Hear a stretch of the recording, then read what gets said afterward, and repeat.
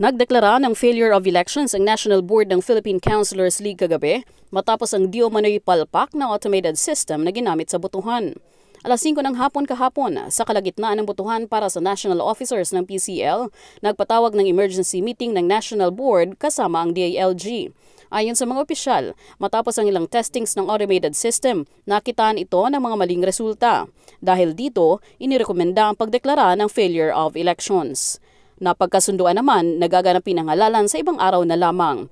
Iimbestigahan din kung bakit nagkaroon ng palpak na automated system.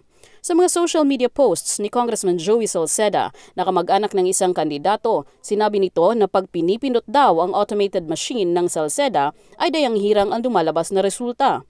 Magkalaban si Giselle Salceda at Danny Dayang Hirang bilang National Chairman ang pinakamataas na posisyon sa Philippine Councilors League. Jinky Tabor, BHTV News, Philippines.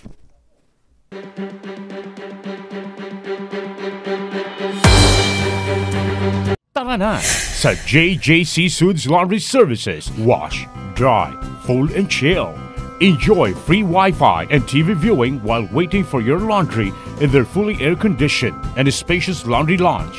JJC Suds Laundry Service has also a parking space for easy drop-off. They also offer cold soft drinks, hot coffee, and other snacks. Convenience at your fingertips while you wait. JJC Suds Laundry Service also offers self-service and same-day pickup delivery.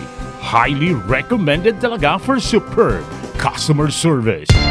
Located at Unit 1-E, Red Corner Residences, Don Street, Corner Dayangdang, Naga City, with contact number 0906-239-1957 or 099-9899-7714. So, ang extra service na ino-offer po namin ay comforters, ironing of clothes, hand wash, dry cleaning of shoes, and dry cleaning of clothes. JJC Suds Laundry Services.